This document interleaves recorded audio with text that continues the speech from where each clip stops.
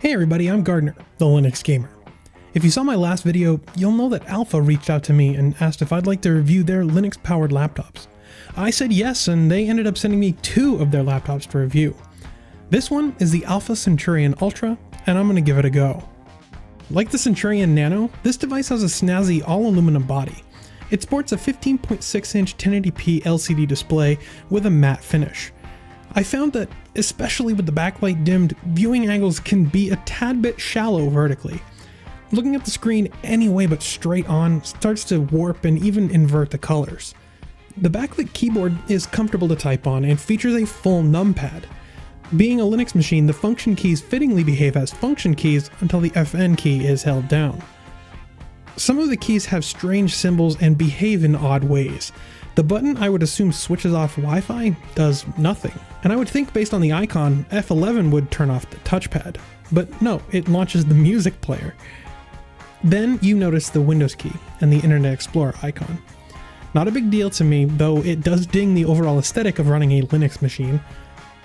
Super works just fine despite it having the Windows logo, and this button launches your default browser. Oh, and here, the backslash and pipe key work just fine. If you don't understand why that's important, check out my last video.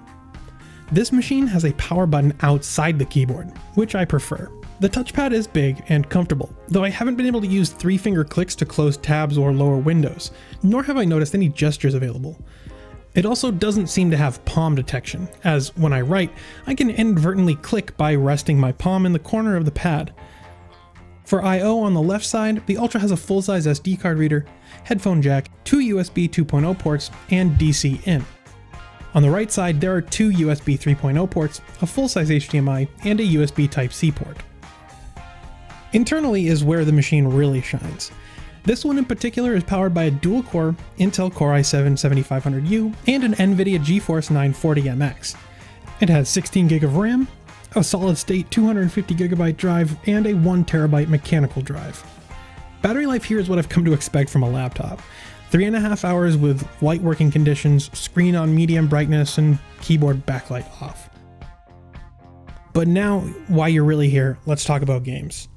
This device can play Rocket League at around 40 frames per second, which to my eyes is playable.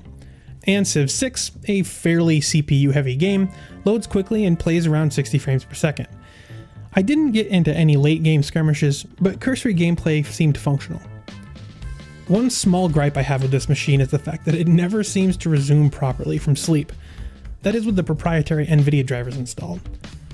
Close down the screen and it goes to sleep all's well, but since I put the proprietary drivers on here, it hasn't successfully resumed my session, not once. Which to me is one of the best reasons to buy a machine like this that comes with Linux on it, you know? Oh well.